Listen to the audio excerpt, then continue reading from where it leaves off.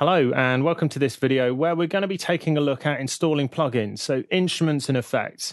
This video is the first in a pair where we're going to be looking at doing it on Windows. In the next video it will be in macOS.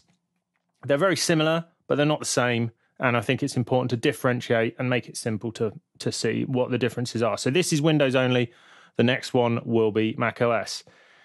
Now a lot of people aren't aware that there's a huge range of plugins, instruments and effects which you can get for free. So sometimes these are reduced feature versions and then you can pay for the full version. Sometimes they're just things that people have written, etc. But it can massively expand your sonic palette, say whether it's instruments or effects.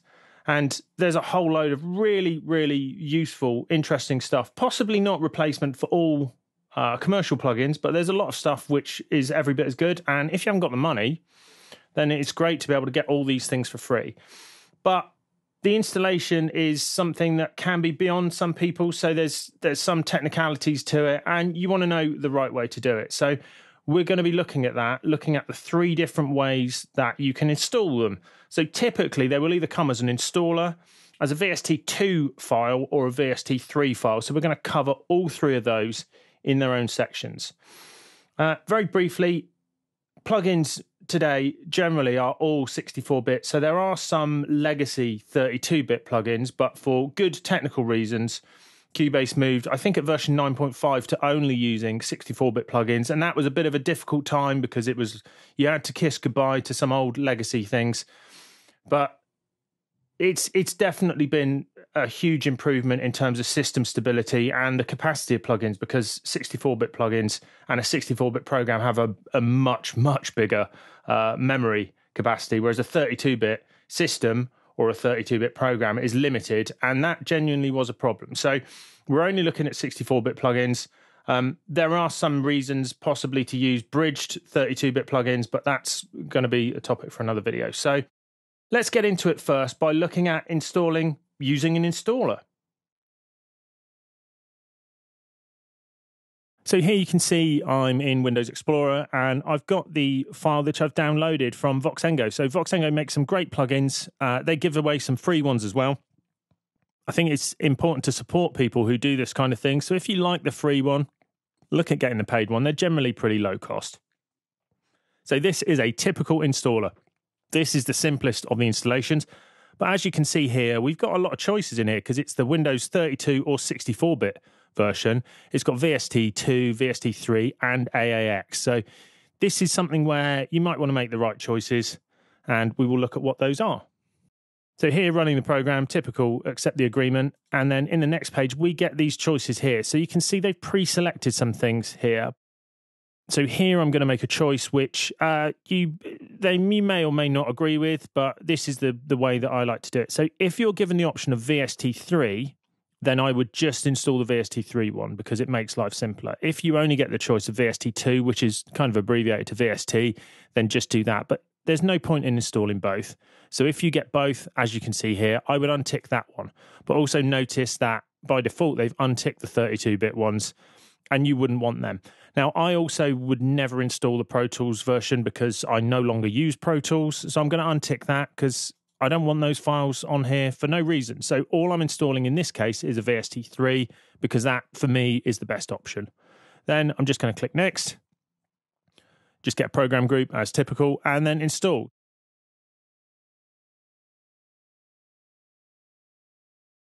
Here's a project with a stereo track with a sample from Media Bay loaded in, and in the insert section here I can call up the plugin I've just installed by typing ANS for ANSPEC and then loading that there. And there we can see it.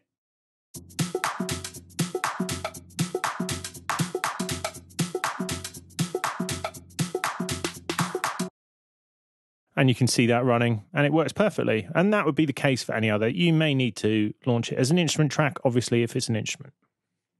If you take the choice to only install a VST3 plugin, then it means you won't have to provide any path for where the plugins need to go. If you choose a VST2 plugin, then you would need to put it in the right place. And we're going to look at that in the next section on VST2 plugin installation.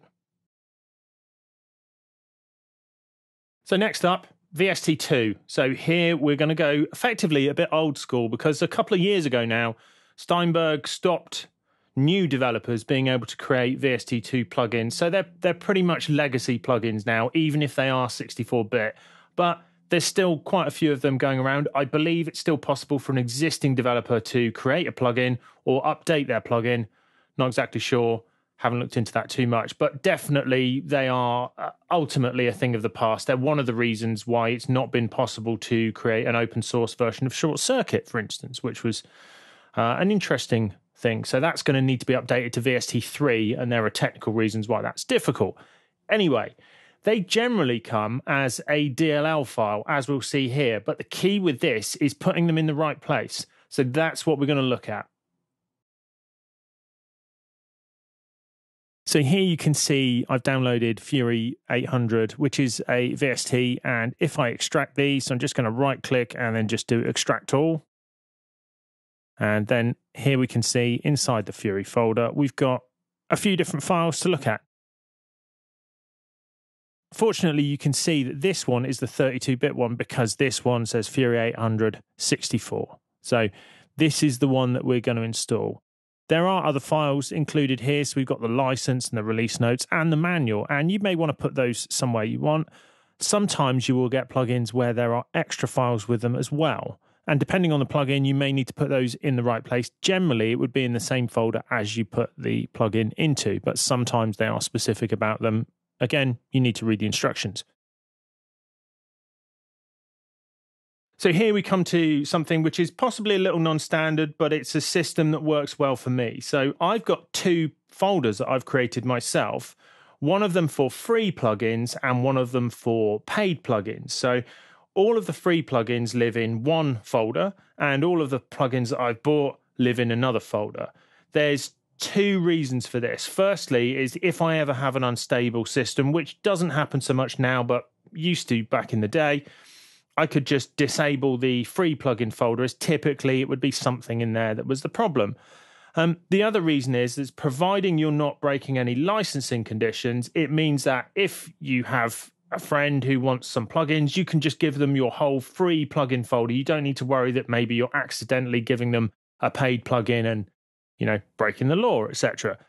Most free plugins you can redistribute yourself, but not all of them. So you'll need to just make sure you're not doing anything you shouldn't be doing, but often you can just copy those and send them to whoever needs them. And this can be really useful because you can build up a big collection of them and know that you can just give those away.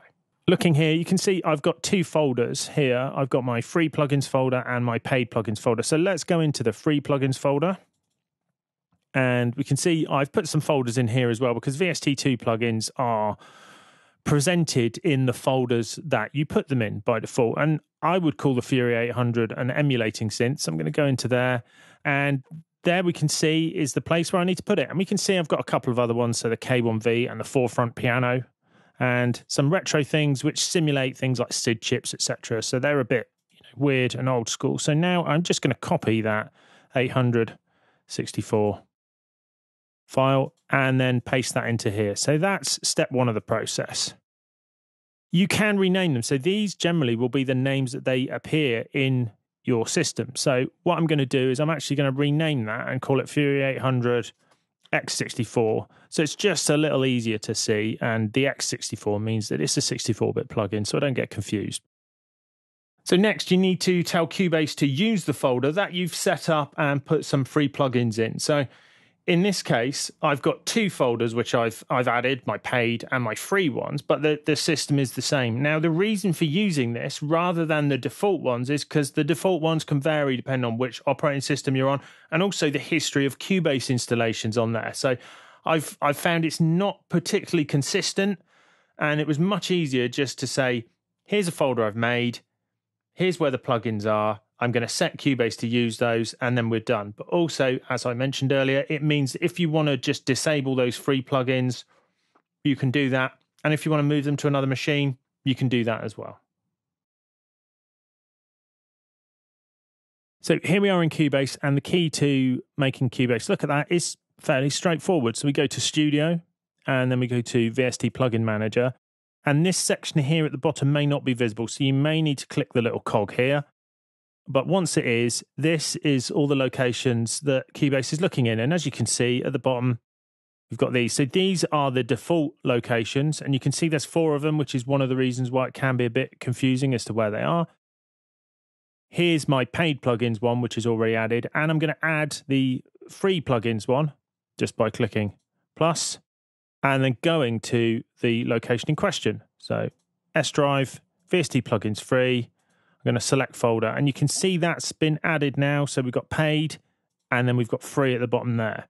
Once you've done that, you need to rescan the plugins. They won't appear straight away. Now, you can rescan them in the plugin manager, but I've generally found that it works better if you do it just by restarting Cubase, because you get to see the process. So we'll actually see it scanning those plugins at the bottom of the Cubase splash screen as it launches. So here I'm going to close Cubase and then rerun it. And we'll see. It might do it too quick to see it, but it will scan those plugins. You'll see VST2 Plugin Manager.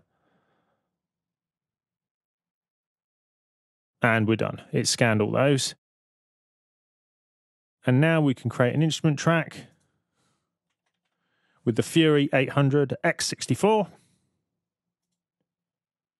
And there it is in all its glory, ready to take us back to school in the 80s. So that's it for VST2 plugins. Now, creating a folder structure inside your plugins folder and putting them in the right place can be worthwhile, because then if you need to browse for a particular kind of plugin, you can do that. Although I find I'm often searching by name, because generally I know which plugin I'm after, but occasionally the name escapes me, etc. And just being able to look in a folder inside the new plugin window makes it a little easier to find possibilities to change it slightly or pick something a bit different. Next up, the newest standard, VST3 plugins, which you'll be relieved to know are a little simpler to install.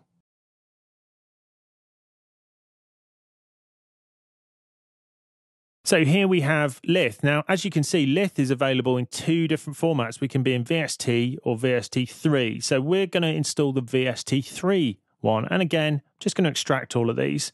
So there's one thing on Windows, which is a bit annoying. If you double click this, it will just open it up without extracting the files, which can lead to issues later on. So it's just generally easier just to extract all, because then you know things aren't going to go wrong.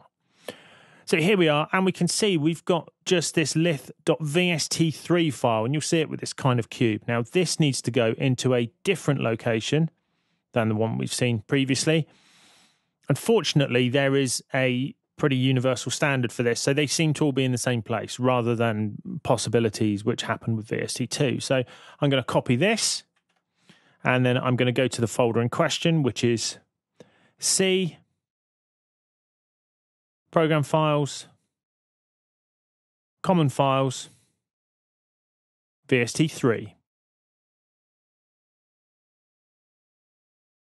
Now in here, I've got a few options so you can see all the paid plugins, but in fact, I've created a free folder for the same reasons as earlier. So I'm going to put them in there, and then I'm just going to paste Lith in there. And that's it. So here we are in Cubase, and again, I'm going to create a new instrument track and search for Lith by just typing the name there. And as you can see, it's not only there, but also it's VST3. That's what these 3 little stripes mean. And we can open up its user interface and see that Lith is there and ready to play.